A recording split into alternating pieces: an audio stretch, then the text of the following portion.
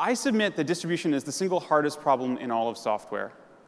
Distribution friction turns out to define entire application ecosystems. It's the thing that singles out the web as being the easiest, most friction-free platform for distributing software that the world has ever seen.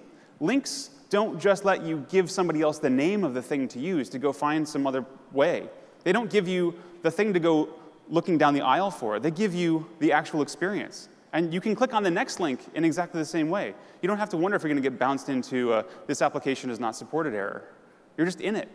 It's amazing. It's incredible. And this is why URLs are genius.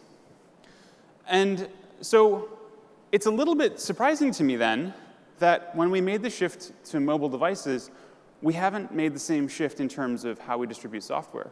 We've taken a couple of steps backwards in terms of the way that we use the software and how we distribute it. ComScore last year did a survey, and they found that 87% of time that users are spending is being spent inside of native applications on their mobile phones, with only 13% being spent inside of web browsers.